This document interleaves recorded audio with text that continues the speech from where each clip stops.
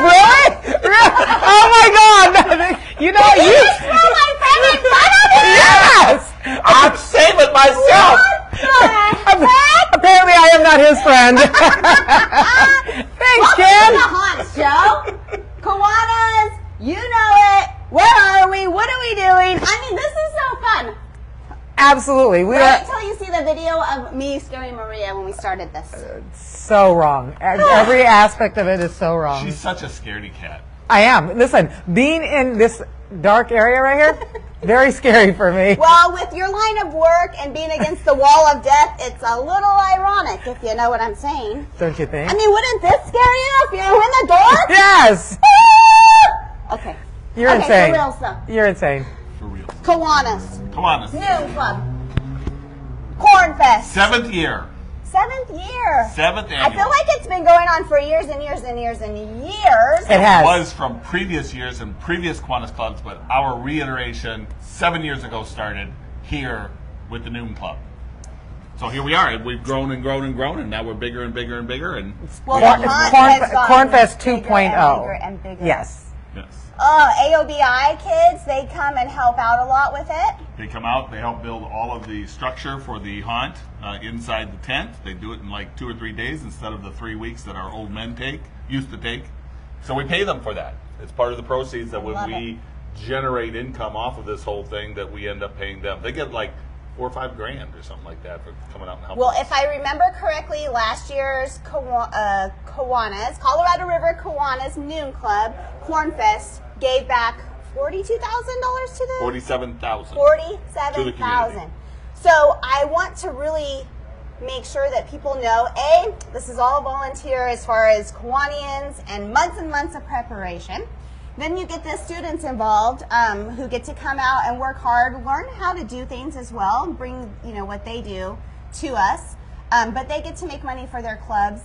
You really won't find another event going on this weekend that gives back to the community like that. It's all for the community. Not a dollar's leaving town. We're all here. We've got people, with regard to different outfits that we've got. That we, even the we got a petting zoo. We've got ponies for the pony rides. We've got my axe throwing trailer. Your axe throwing trailer? Your axe throwing trailer? I designed it. I built it. It's my axe throwing trailer. Oh, good Lord. Good Lord. And I sponsor it every year just so we make money on that from that. So come throw the axe. If you've never thrown an axe, it's fun. And maybe we can get Maria to stand back up there, and if you miss, I'll have No, we're not putting Maria out there. Oh, not Maria? No. Will you do it? What do you have against me? Yes. Suddenly, what do you have against me? Nothing against We used to be you. the dream team. Well, They are. I guess that dream just fell apart. Somehow it changes. Let's talk about you two really quick. How long have you each individually been involved in Kiwanis? Because this always blows my mind. I mean, it shows age and time invested in volunteering. How long? For me, 20 years. 20 years. 20 years. And I was part of the the old Noon Club who actually put on Cornfests. the Mesa Club. So the Mesa Club, yeah. So we were part of that original group. Actually, his wife and I were part of that original group. That's how I met this guy. Lucky him. Lucky him. Very first time I met her, she did. I Stop threw it. her out of my house. Because she wouldn't quit drinking my beer. Listen, when you invite your people over for drinking a beer, then it was the beginning of a terrible. It was the beginning of the end. The beginning of the end. The most terrible friendship that has lasted 20 some odd years. Yes. It's a horrible friendship. Like how this. long have you been involved, Ken?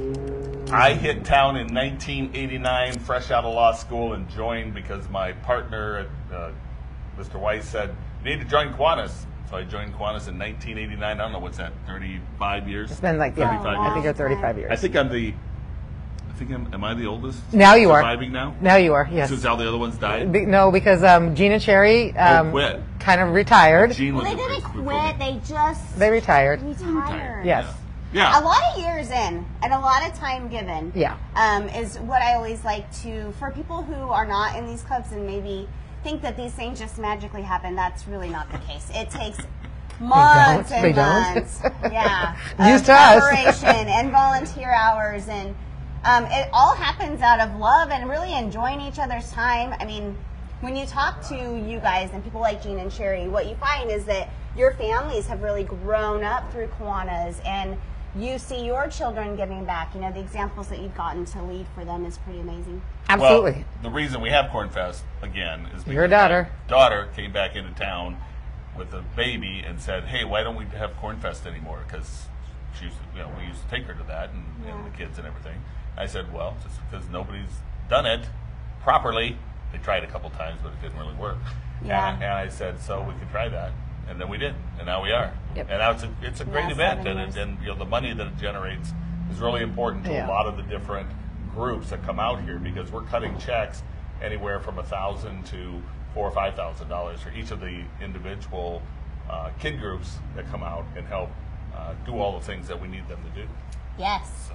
We have the Finley-sponsored Kids Zone as well, which is super exciting. A safe area that's kind of blocked off with jumpers. You can allow them to jump and run. I really like that you guys have also done, it's kind of BYOB. There's food and there's normal drinks, and you can entertain. So you can come, buy the tickets to do the, extravaganza stuff, really at a reasonable price. You can bring the family. And Yeah, you it's can, free to walk in the door. Yeah. You want to come, and we've got the music and the different kid groups that'll be going on in the entertainment stage, and if you want to buy tickets, you can. I mean, it all helps from that standpoint, but you can limit whatever your budget is from that standpoint. Our tickets are still $1. We just everything, you just buy a bunch of that. A wristband is, I don't even know what the wristband I is. think wristbands are $10. Is it $10? But I mean, you come here very affordable. on Friday from 5 to 10. Kids are jumping for a few hours, and you're watching the bands and the music and everything. And bring your own beer. It's cheaper that way, right? Well, it is, and it just makes it really family oriented, because you can bring them, you can enjoy yourself. Doing these little scary haunts. Some other places charge big money to do that, so it's really affordable to come out, get the spookiness, enjoy the bands, enjoy the corn. Obviously, there's corn, and all kinds of other different vendors. The petting zoo always goes off amazingly. And then you always have the little section with all the little shops, so supporting local people We as have well. we have our That's vendors. going to be over on the grassy area this year. You're not walking through the dirt. You're just going over there, and I think they've probably got 50. Yeah, we're right about somewhere about 50. About 50 vendors who will come out, and they really look forward to that from that standpoint. We'll have like 10 or 12 or so food vendors, so we've got a big variety of food that we try to get put in here, and then just all the fun stuff that we've got that it really is. It's a family thing that we created to have the families have someplace to go, and who doesn't like a good Cornfest? It's a fall festival for the fun of us. And you know what? It's a place where people once a year they bump into each other every year. And my daughter, when I first moved here, my daughter was in 10th grade, and so she did Cornfest 10th through 12th. And now my grandkids are in high school. And wow, you are old. I am very old. I'm very old. My I don't look old. my but you grandchildren do. aren't. My oldest You show your grandchild age. is like 8. Maria doesn't. Good for her. Good for her. Good for your oldest grandchild. Listen, Maria, Sarah's advanced, okay? That's right. Yes. Well, When I first moved here 30 years ago, I went to the first Cornfest, and back then it was where Smith's is, or Safeway is. Yep. Out in the And back, up in- I came from, California, and I thought my parents were crazy bringing us I this agree. 2-lane little road with nothing in it. But it was those things that really made me, within 6 months of being here, this was my home. Yep. And what had to do with the Cornfest and just the family, the sports and the things, the smell of hay. Like, you just fall in love with the area, and it's these types of things that make that happen. Yep, absolutely. Guys, so hours and location. We're right here off the highway at Gary Keith Park. Can't miss us. Big blue tent's already up, so just look to the right as you're headed south. And Friday is 5 to 10. Friday is 5 to 10. And then Saturday, That's October 25th 5th. and 26th. And then Saturday it's from 10 to 11. And Correct. We keep it open that late because the haunt will start around 6:30 or 7 when the sun goes down. That kind of triggers that, and then we just have a lot of people go through the haunt. The haunt generates probably around 25%, 20 to 25% of our entire revenue for the weekend.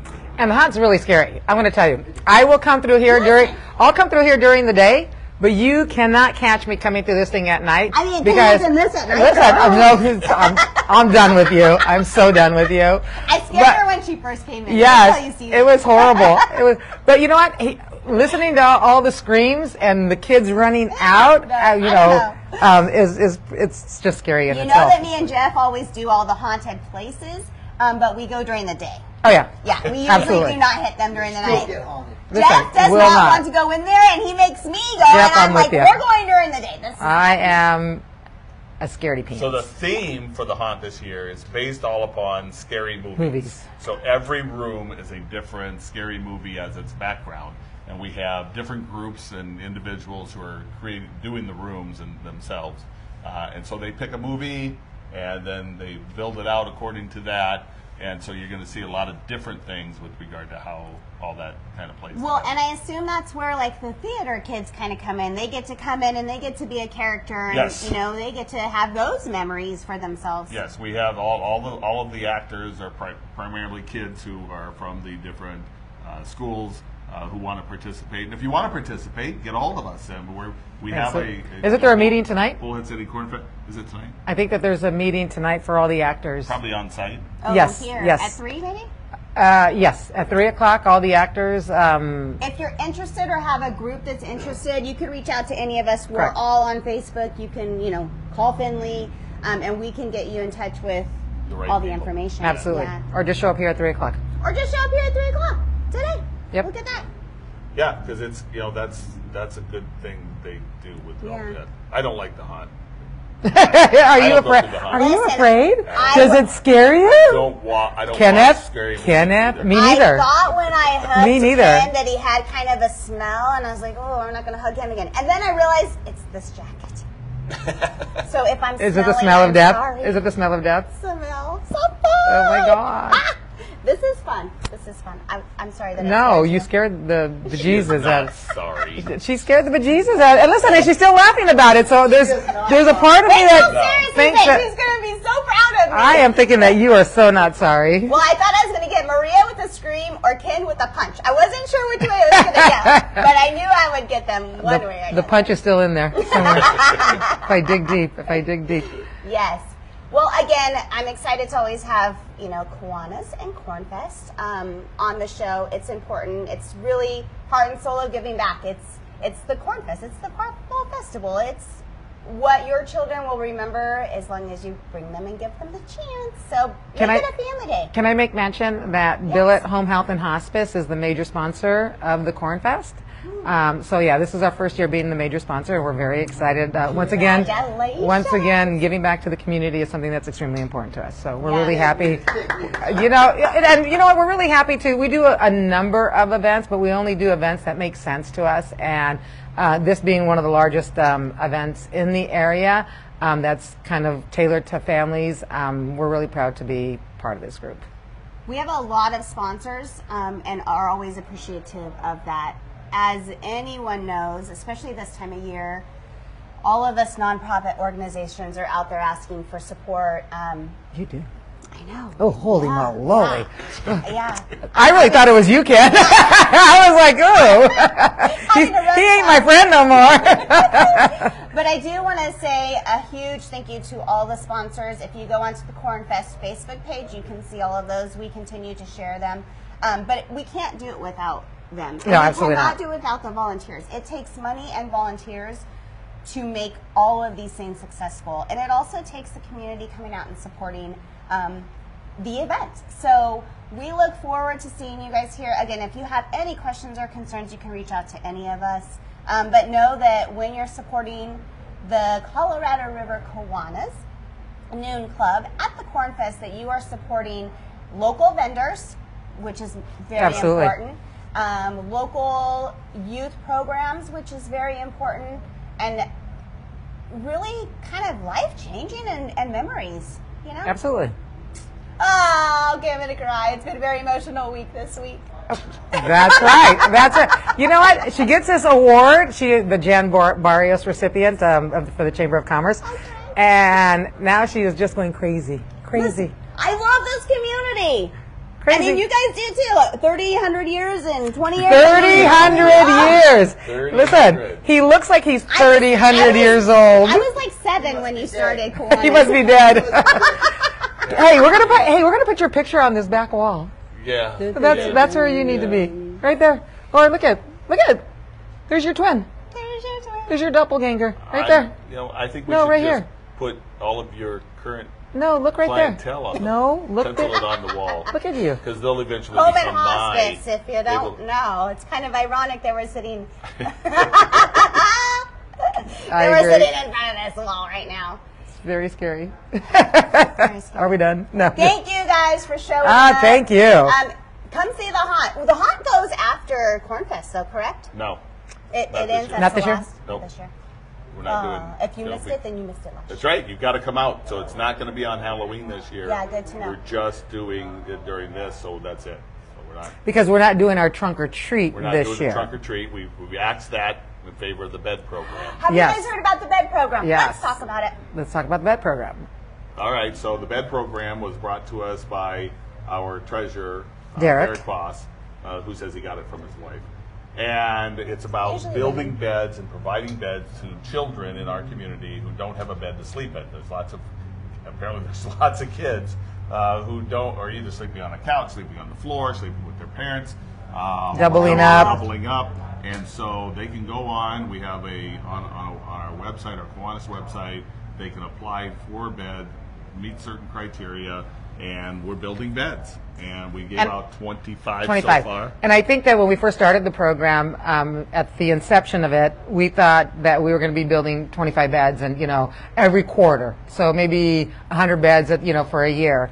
And what we didn't realize is that the need for beds was so great that when we first launched the website, we had a request for over 200 beds. So one of the great things about, once again, reaching out to the community, Derek did such a fabulous job. I think Bob Ensley hooked him up with somebody from Home Depot, and we found out yesterday that Home Depot it's